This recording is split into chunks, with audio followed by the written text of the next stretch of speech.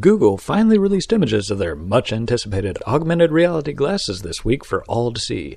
It looks more like a heads-up display as opposed to glasses. It appears the glasses feature a small video screen that sits in front of the right eye, a forward-facing video camera, a speaker by the ear, and a single button on the side. It will likely contain a microphone as well.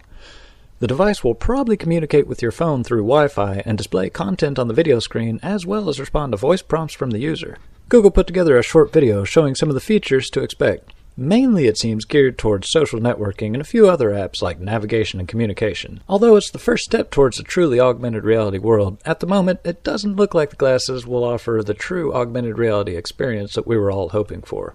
In the future, we may see glasses that have video screens that cover your entire field of view so that a true augmented reality experience can be achieved. My vision of AR glasses is one that uses 3D camera tracking and 3D computer models that are displayed on top of real objects. I envision walking into a grocery store wearing augmented reality glasses and seeing video advertisements displayed on product boxes. The product's packaging will act as markers for the 3D camera tracking, and when the glasses recognize it, they'll display a video or a 3D computer model on top of the product. Greeting cards are another great example.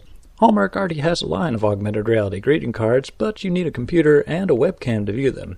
Imagine getting a greeting card from someone and looking at it with your augmented reality glasses and seeing 3D models displayed on it or fireworks flying out and spelling out happy birthday. AR glasses would also make being a mechanic much easier. Imagine looking at an engine and having the 3D specs displayed on top of it telling you what to fix and how to fix it. It'll also make gaming much more interactive. Imagine two people wearing augmented reality glasses and playing a game together. Each one would be able to see and interact with the same video game characters as if they were in the real world.